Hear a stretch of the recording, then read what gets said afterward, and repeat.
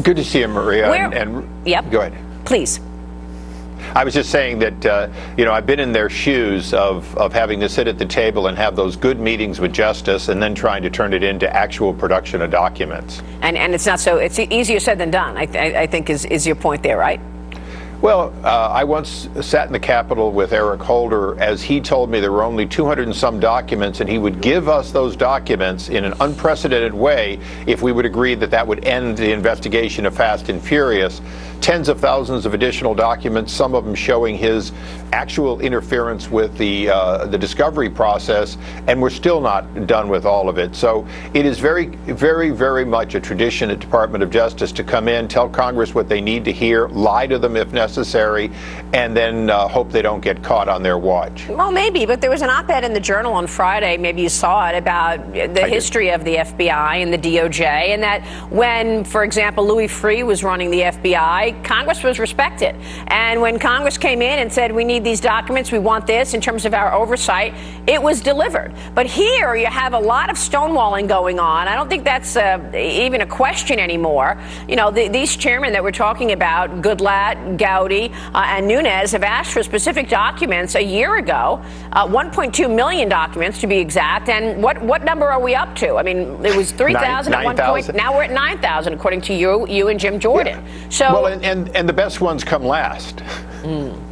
Well, that's another thing, because so much of this is redacted, and oftentimes when we unredact the redactions, we see, well, it wasn't actually national security at all. It was something that would have been an embarrassment to the FBI. So it's hard to trust that this is actually going forward in an honest way. Do you think you are getting honest answers from the FBI and the DOJ? No, I don't. I believe they're lying through their teeth. Look, if you want to tell the truth, what you do is the same thing you do in front of a federal judge, which, by the way, is another branch, just as Congress is, and you allow a full in-camera review. I'm not there at the negotiating table. This is now Trey Gowdy's watch. But when I was there, we would most often say, if you say it's too voluminous and you say it's going to take too long, great. We'll sit side by side with your people, we'll search, we'll look, and then we'll narrow down things we don't need. But to do that, we need to see them completely unredacted. If they want to get to the truth, that's what they do, is they make all the documents available unredacted, give our investigators who have clearances the opportunity to sift through, but this is exactly what they didn't do in Fast and Furious. They didn't do it in the Benghazi. They didn't do it in the IRS. And it took IGs and subpoenas and FOIA and judges.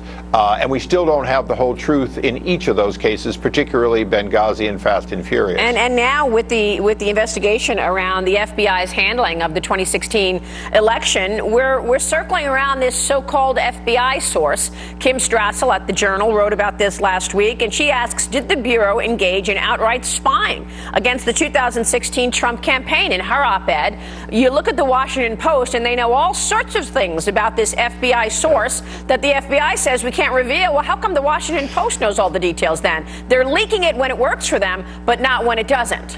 Well, this is very common in Washington. Is each side has a tendency to not hold material the way they should when they need material to prove their point.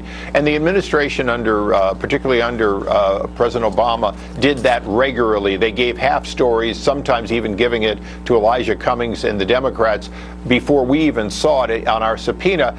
But Maria, I think the important thing is it is very clear that we are being asked to trust the Department of Justice, who we know did in fact use a law that allows them to spy, but lied to get the warrants, lied to a federal judge under the FISA Act. So this is one of the challenges. Make no bones about it. A FISA warrant is in fact a license to spy. Now the question is, did you lie, cheat, or steal in order to do that? And very clearly, with the information presented, behind closed doors to the federal judge, the fact is they did mislead the judge, get a warrant, multiple, ability to spy, and now we're asked to believe that you can trust the very people, not not the management for a moment, but the very people who know this and are covering it up. Most of those people haven't retired. Some of them knew about it when they broke the law or misled a federal judge, and they don't want us to know it. And it's not about Republican or Democrat. It's about the fact that we have another election coming up. Why in the world would we think it's not happening again? Right. And not only that, but we also know that they redid that FISA warrant 3 additional times. So 4 times they got the FISA warrant to spy on the Trump campaign, and they used it, and they got the FISA warrant by this dossier, by saying that this dossier was actually some kind of important piece of work, and it was all unverified. Rod Rosenstein signed off on the 4th time when they wanted that next FISA warrant, and now Devin Nunes is saying, well, he's conflicted. He should be nowhere near any of this since he signed off on the warrant. Do you agree with that? Well, exactly. This is where the Attorney General, in an abundance of caution, recused himself, and now the very man he gave responsibility to won't do the same thing when it's obvious that he has a conflict. To be honest, the deputy needs to recuse himself. We need to have a level of transparency, probably not one person, but multiple people who in fact oversee this to make sure that the American people get what they deserve. Let's remember, the FBI has tremendous power, and the Department of Justice hand in hand with them. And whether it was the left or the right, when they were going after Martin Luther King and bugging him and trying to get dirt on him, or even all the way back with Goldwater, the FBI doesn't have clean hands. The Department of Justice, as their partners, don't have clean hands. And so we, as the oversight, if you will, of that branch, cannot and should not trust them. We should demand the transparency that we're entitled to, and we need to be in front of a federal judge so that we have 2 against 1, because it's clear we're not getting where we need to go fast enough.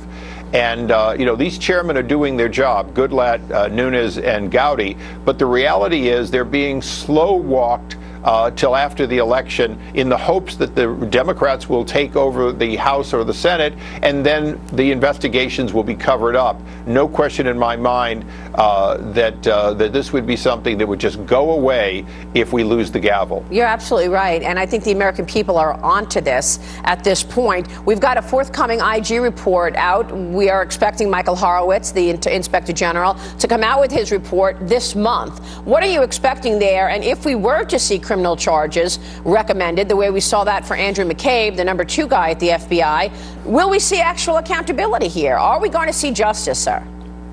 Well, I think you'll see justice. I want to lower everyone's expectations that, look, Michael Horowitz is a careful person. He's not going to ask for anything more than what he can fully prove and substantiate.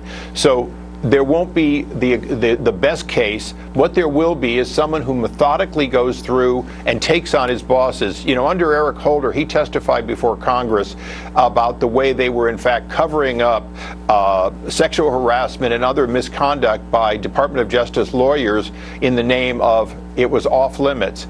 He came, he said it. He did not get what he wanted, but he's always been open and transparent with the Congress when it comes to doing his job. And so he is probably the IG's IG. And if you were going to pick somebody that you weren't going to get the left or the right happy, but you were going to get the truth, it's going to be Michael Horowitz. All right, well, we'll wait for that IG report out in the next couple of weeks. Anybody on either side of the aisle, Congressman, should be upset by oversight getting blown off. Let's face it, you're trying to get to the truth. Congressman, it's good to see you, sir. Thanks so much. See you again, Maria. Thank you so much for joining us. Darrell Issa there. President Trump accused